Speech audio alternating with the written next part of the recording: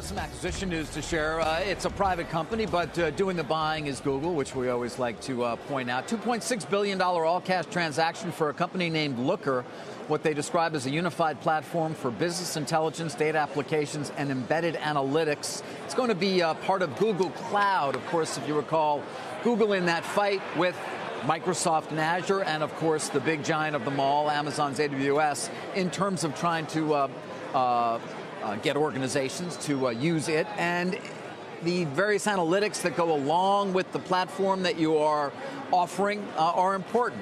And so this would seem to be something that will help them market their cloud services. They say data remains an untapped resource for many organizations, and the addition of Looker will provide customers with a more comprehensive analytics solution, from ingesting and integrating data to gain insights to embedded analytics and visualization, Sarah, as well. You're going to be able to do that, so you can visualize things, not just read about them.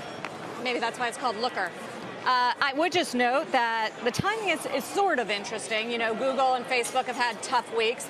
Market's up 2.7% this week. Alphabet is down 5.5% still after it got battered on those antitrust investigations becoming public. While analysts we've talked to that cover the stock say, look, it's a buying opportunity. It's going to be hard to prove anything on antitrust. There's clearly some worry on these names, and it could be a political overhang. So just sort of interesting that they're making the acquisition in the middle of all this. You wonder sort of what the impact internally is going to be on company focus and getting larger. There are those who say that the DOJ should have given a more critical eye to what were very small acquisitions over time. Particularly, they point, of course, to YouTube, which at the time was a $1.6 billion deal, if I remember, something along those lines, but has now grown into a giant that again extends into so many parts of Americans, of people's lives all over the planet, and is part of any sort of review that would be done by the antitrust authorities. What's interesting is the number of deals that we thought might happen that are not happening.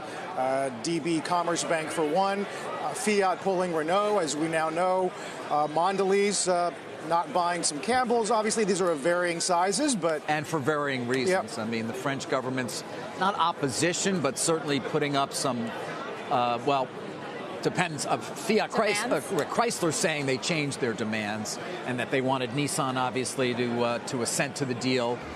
And that didn't happen, and so Fiat Chrysler pulling away.